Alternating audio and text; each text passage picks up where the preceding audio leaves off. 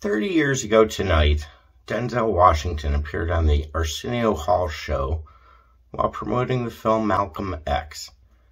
He talked at length about the Nation of Islam leader and other people important in the scene, Elijah Muhammad and Louis Farrakhan.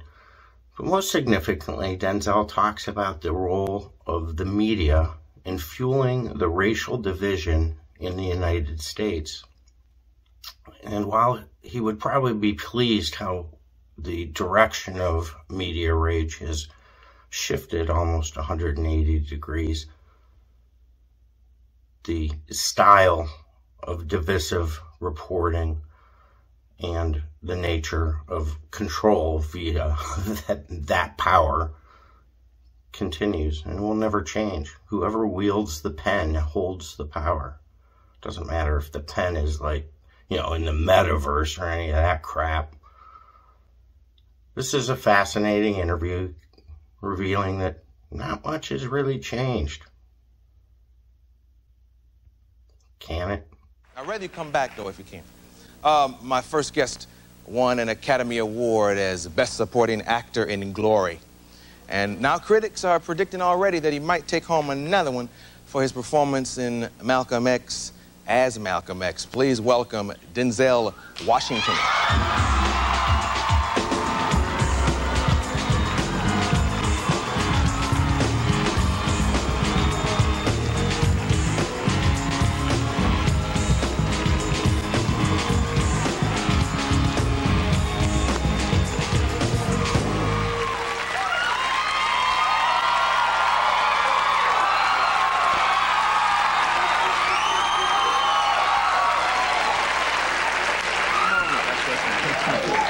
Boy, somebody threw me this. Yes. This is a gift from the Watts Willowbrook Boys Club. I've become the national spokesman for the Boys Clubs of America. I grew up in the Boys Club, and so we're talking about trying to find solutions to some of the problems that we're having in this country with young people. And the Boys Club is doing positive things. Boys and Girls Club are doing positive things for young people. So I'm trying to support them. I'm living proof that their system works. Now, when you say you grew up in the Boys Club, grew up in the Boys Club. Hung out, played ball, or everything. Hung out, played basketball, learned about life, learned about everything. I was a counselor for about 7 or 8 years in the Boys Club systems, and their sleepaway camps, day camps. Yeah. Let's get to Malcolm, man. Why did you want to do this? The film? Yeah. How could I not? Yeah, and it's not the first time you've been in this role. Right. I did a play about 11 years ago in New York, off Broadway, which means you don't get paid, basically. And about Malcolm X. I have to admit I knew absolutely nothing about him other than, in general terms, who he was. And in fact, when I got the script, I was flipping through it. It was a 2-character play about Malcolm X, a fictional meeting between Malcolm X and Elijah Muhammad, who was his spiritual teacher, leader. And I'm flipping through it. I said, well, okay, Elijah's got a big part. Malcolm. I said, all right, this is pretty good. I mean, I literally did not know what it was all about, but the first thing that I did in researching the part was to read the autobiography of Malcolm X, and never been the same since. Yeah. I've heard in the past that Norman Jewison might attack the project, and Richard Pryor, like 8 years ago, was talking about it at the Comedy Store one night with a bunch of guys. Why has it taken so long? We've seen King, we've seen Biko. Why has it taken so long to get to Malcolm in film? Well, Malcolm was strong, A lot of people were afraid of him. There's a misconception that he believed in violence. He was not a believer in violence. The doctrine, to my best understanding of the Nation of Islam, is not a doctrine of violence. What he talked about was, if for example, if someone is putting a rope around your neck to hang you, and you fight this man to get the rope from around your neck, who's violent? The one that's putting the rope around your neck, or the one that's fighting to get the rope off of your neck? I mean, anyone would fight in that situation. So he was just saying, get the rope off your neck, by any means necessary. Hello. Yes.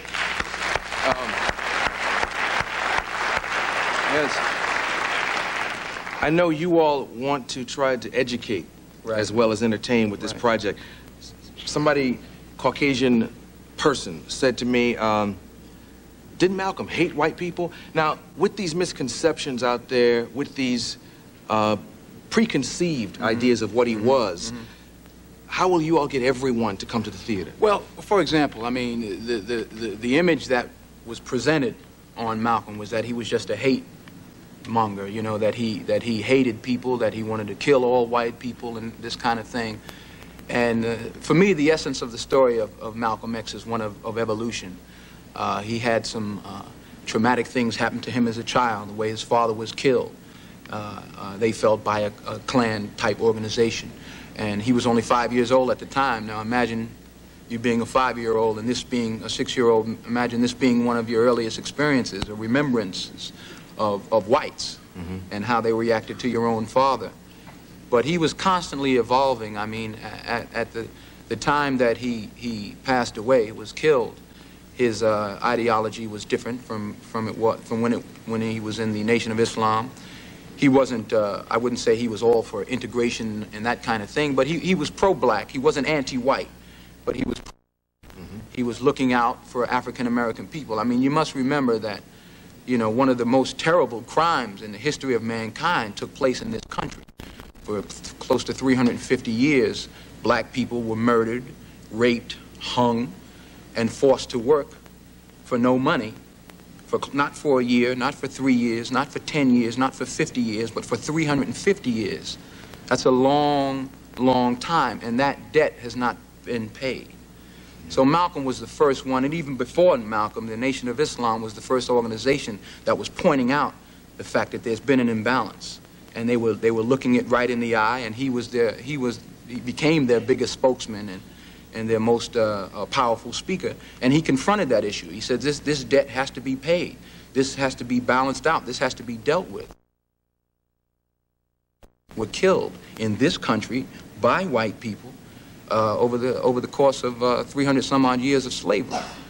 And we don't really deal with that. Black people don't really deal with it. White people don't really deal with it. You know, we have to really look at what happened here. And in a sense, we all need therapy. Yeah. You know, serious therapy. I mean, you can legislate some laws, and there were wonderful things that went on in the 50s and 60s with the civil rights movement, and we were allowed to sit in the front of the bus or go to the bathroom next to white people or drink water next to them or whatever, and that's wonderful. That's great. Great strides were made in education, and all of those things are wonderful. But you can't legislate love, and you can't change the way people think, and I like to think that they're a small minority.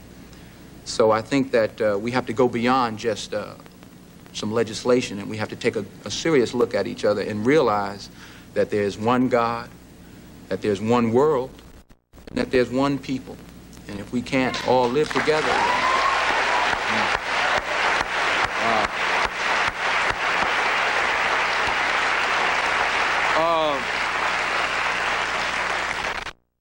this clip, let the therapy begin right now. Now this clip, having said all of that, this is when Malcolm was in the Nation of Islam, and he was still a strong believer that. Well, let me. We'll be right back with Denzel Washington.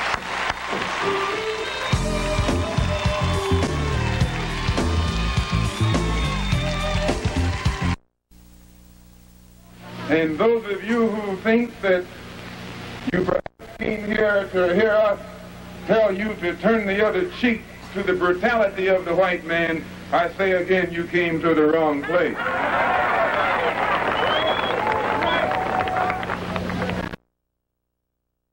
What happened? We don't teach you to turn the other cheek. We don't teach you to turn the other cheek in the South, and we don't teach you to turn the other cheek in the North. We teach you to carry yourselves in a respectable way. But at the same time, we teach you that anyone who puts his hand on you, do your best to see that he doesn't put it on anybody else.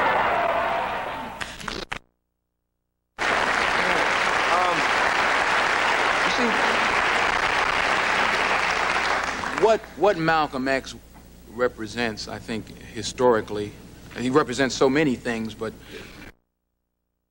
necessary was that he was a wake-up call. He was a slap in the face.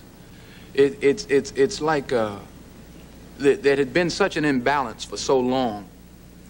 We didn't need a passive sort of response to what had happened to us for so long. I mean, not to say those who believed in nonviolence, I'm not trying to negate them, but I'm saying we needed something so strong, especially at that time in the 40s and 50s and early 60s, and even now, really. We needed someone to speak out so strongly, and he was that. He upset people. He made people nervous. He makes people nervous now. But he was, when you look back in history, he was, because he shook things up. He said things the way he felt, and he felt it was the truth, and he spoke from his heart. Someone had to try. He represented our chance to sort of get back at to us for so long. People had been held down so long, oppressed for so long, and this guy got up there and said, "I'm not afraid of anybody. I'll say anything that I think is the truth, and I don't care what happens to me. If I die, that's fine."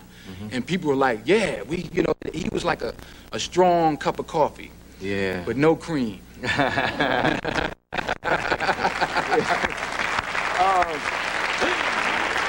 don't know if you noticed, but in that clip, when you look near Malcolm, behind Malcolm, there's a gentleman. At that time, he was known as Louis X. You all know him as Louis Farrakhan. Right. Young man, listening to Malcolm. Now, it's been said, I haven't heard it from him personally, but I've heard him say that he patterned himself. His speech patterns and different things after Malcolm, and he followed him. There's a lot of tapes that I've seen, and you'll always see him back there, going to school. Have you talked to anyone from the nation to find out what they think of the movie? Has anyone screened I haven't talked to them since they've screened the movie. We had a lot of input from the Nation of Islam. In fact, they taught us, they gave us sort of a training program, training prior to the film, but their major concern, I've understood, to my understanding, is how Elijah Muhammad is presented or represented in the film, because spiritual leader. Elijah Muhammad is the man who's responsible for literally bringing Malcolm X and thousands of other black men back from the dead. I mean, the Nation of Islam has rehabilitated and cleaned up more convicts, more drug addicts, more criminals of African-American descent than any organization then in the history of America. Are you happy with the way the movie dealt with the relationship between Malcolm and Elijah as far as them, I guess, having a falling out? Well, the difficult thing with the film is that you have to compromise somewhere. I mean, this film is being, they say it's too long now. And it's 3:20? Yeah, 3 hours and 20 minutes. And you can't get it all in. I mean, you just can't get everything in. It's so, I keep hearing people say, "Oh, well, where's this guy? Where's that guy? Where's Muhammad Ali?" Well, there were 10,000 people he met, but we can't parade everybody. You have to use dramatic license at a certain point, and you just have to cut down and try and use different things. Yeah, Malcolm had a sense of humor. Yeah, and you kind of showed that side of him too. Right. I mean, again, there was just one sort of image of him that was presented, this angry black man. At a time where it meant nothing to call black people niggas. They were talking about, oh, them niggas, nigga this, nigga that. But when a black man came along and said white this and white that, they said, oh, he's violent. He's angry. Well, he had a reason to be angry, Yeah. Years ago, and I'm sure every black man has or should, read the autobiography, the Alex Haley. White folks, too, should have read it, should read it. Yeah. The one thing that I hope this film does more than anything else, first of all, I hope that it can be a healing force, a positive force to bring people together. That's my desire. That's my desire. But I hope it will also lead people to think for themselves, make decisions for themselves, and be very, very careful of the information that you receive over the airways, news, through whatever. For example, with the riots here in Los Angeles. I don't even want to call it the riots. See, that's what I'm talking about. That's what they call it, and that's what I begin to call it. It wasn't a riot. People were just tired of what was going on, but they concentrated on what building was burning. There were people down there doing positive things, helping out, cleaning up, and they were literally sitting over a fire trying to blow on it to get it to get bigger so they can shoot it. Yeah. You know what I mean? That's all. I mean, you know, everybody knows what I'm talking about. All they showed you was people, things being burned, and they kept calling it a racial thing. When you had whites stealing, blacks stealing, Spanish stealing, you had all kinds of people out there stealing. You know, and that's not what they want to focus on. They want to keep blacks and whites at each other's throats. They want to keep Koreans and blacks and whites and Jews at each other's throats. You see, so that at the top, they're making money. You see what I'm saying? Yeah. The money's being made, and we're down there fighting each other. Oh, it's them white folks. Oh, the white one says it's them black folks. Black one said it's them Koreans. They the problem.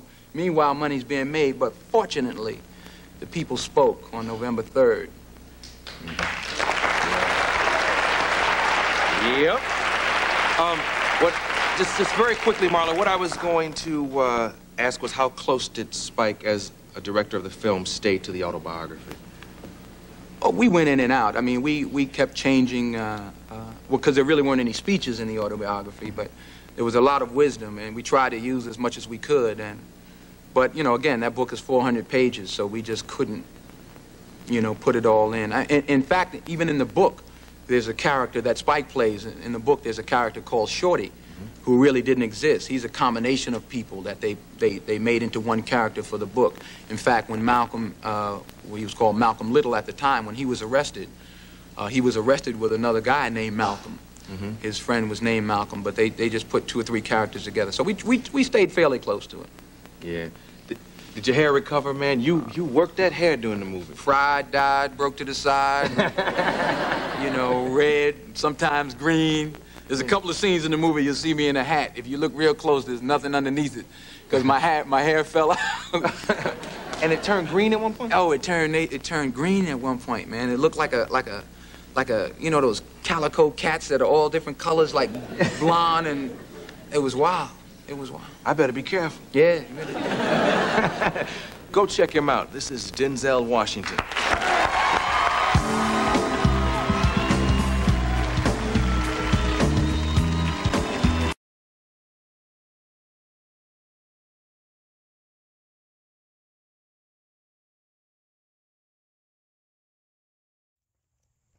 Thanks for watching Cleveland Live Music. It's awfully bright out here. I'd click on another one of my videos. Quit looking into the sun. Your mother told you not to do that. Please hit the subscribe button. And if you want to support the channel more, there's GoFundMe and Patreon information in the video descriptions. Ooh, ooh!